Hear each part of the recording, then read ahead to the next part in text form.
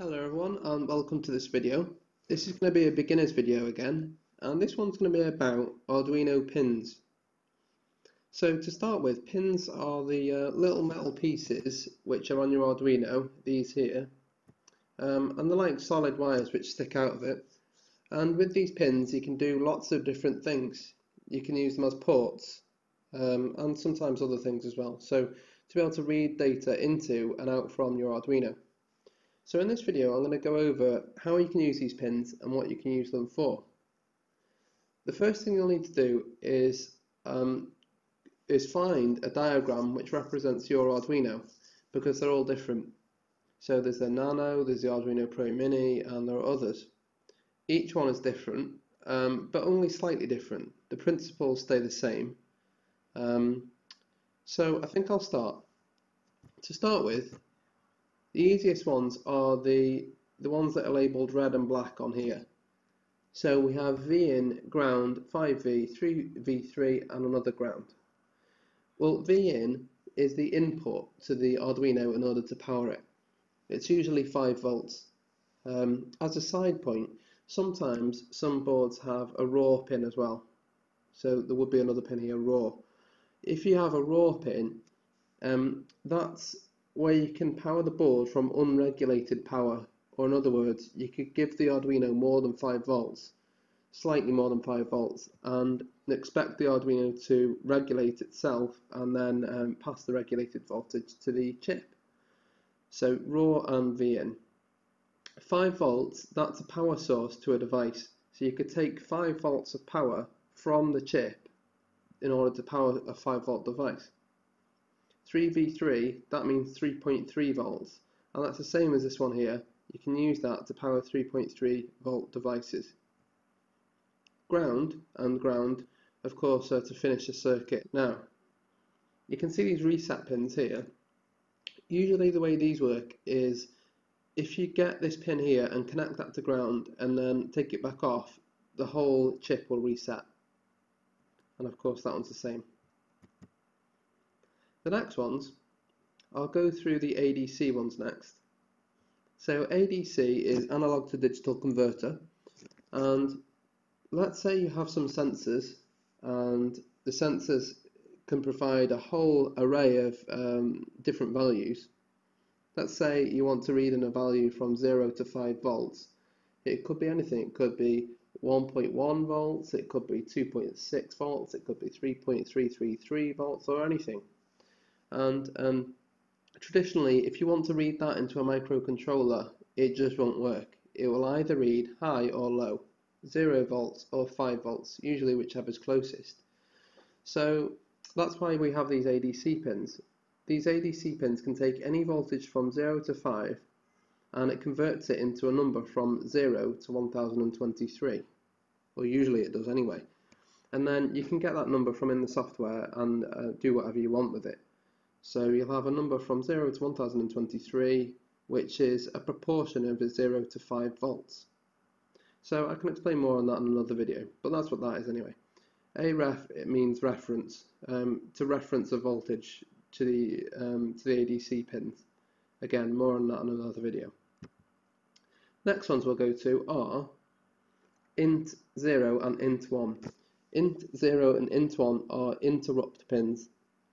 And the way this works is that if you connect a device or something to these pins, the device can output a voltage to the Arduino from 0 to 5 volts. And when that voltage changes, this Arduino here can be told that something has happened. It can basically trigger an event. And the int 0 and int 1 pins trigger an event on high voltage, low voltage, rising voltage, or lowering voltage, and each of those 4 things can trigger an event to the chip, and therefore your code can make sense of that and do something about it. So they may be useful for very, very fast, high precision sketches or programs. When you can see here, PC int 13, 12, 11, 10, they are the same as these ones. They are also interrupt pins, but they're not quite as useful. well, I say they're not quite as useful.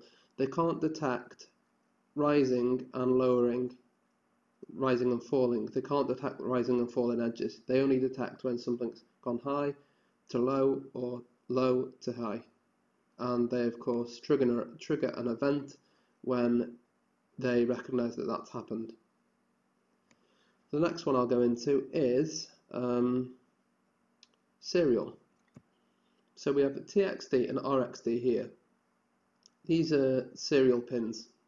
So the way this works is you can connect a device to the TXD pin, and usually you'd connect the RXD to this TXD of this pin, and you'd connect this RXD to the TXD of another device.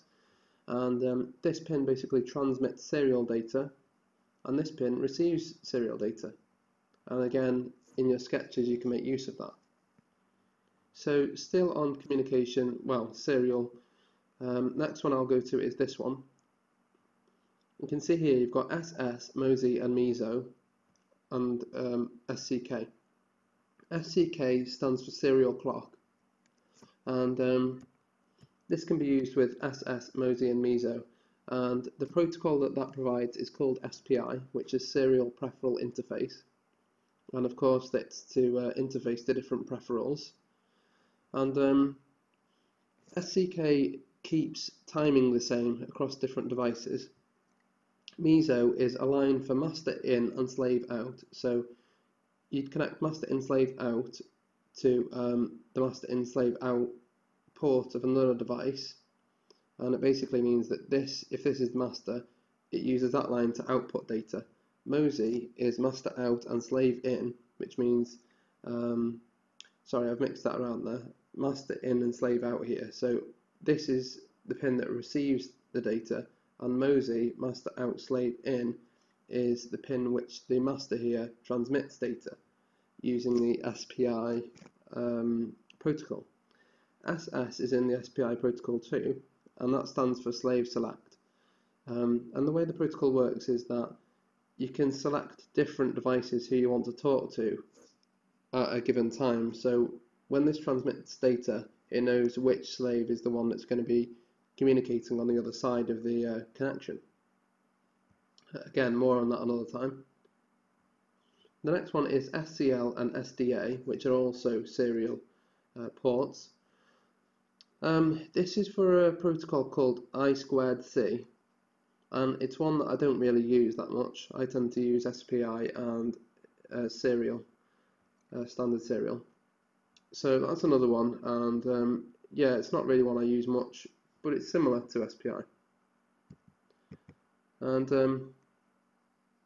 the majority of the other pins are digital pins, which means that they can transmit or receive high or low signals. In other words, they can transmit or receive either 0 or 5 volts, and that only. And one last thing is, you can see that some of them have a squiggle here. That squiggle means PWM, and PWM is pulse width modulation. And it's basically a way of emulating something called a DAC, which is a digital to analog converter. And it's a way of getting the microcontroller to try and output an analog voltage. So where the controller can usually output 5 volts and then it goes straight down to 0 volts, you can try and create a different wave.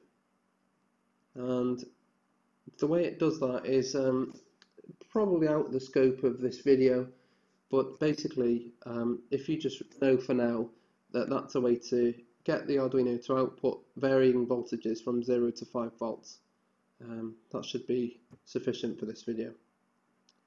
So there we go. So that's a very quick overview of different ports and what they're used for on the Arduino. So I hope you liked the video and I hope it was useful, and thank you for watching. Bye!